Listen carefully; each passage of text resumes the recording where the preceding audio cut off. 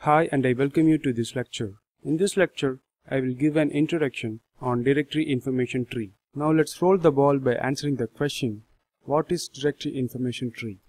It's a structure in which data is stored in a directory server. This structure will be a tree-like hierarchical structure, and it has each and every piece of information stored by directory service. Similar to records in SQL database, a directory database has individual information stored as an entity.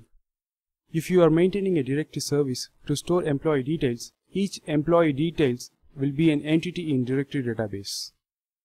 And these informations are stored in a hierarchical tree-like structure, which makes it easy for client application to refer and fetch a particular entity. Each entity in directory information tree will have an unique distinguished name. Generally, we refer it as DN. DN will lead you exactly to a particular entity. This makes it easy to refer an entity while working with directory server. Similar to DN, each entity will have a relative distinguished name, and it is referred as RDN. While DN is a path to an entity, RDN is used to refer an entity itself.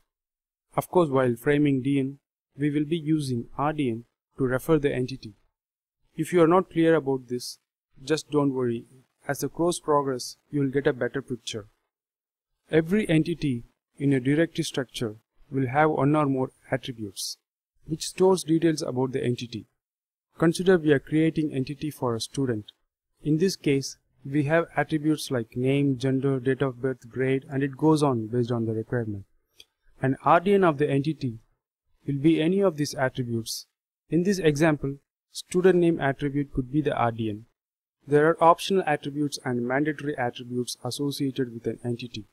While creating an entity, we should make sure that all mandatory attributes are passed to the entity, and optional attributes can be passed based on the requirement, obviously because it's optional. For better understanding, now let's compare between SQL database and Ldap directory database. In a SQL database, we store individual information as rows. Similarly, in directory database, we store it as entities. In SQL database, each row has values which stores details corresponding to column names, whereas in directory database, each entries will have attributes which stores data in a key value pairs.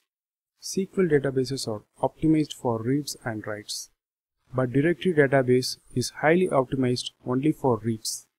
It's because of the fact that a directory database is frequently read by its application, but updated very rarely.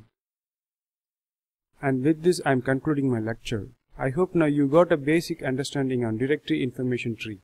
Thanks for listening to this video, and I hope to see you in my next lecture.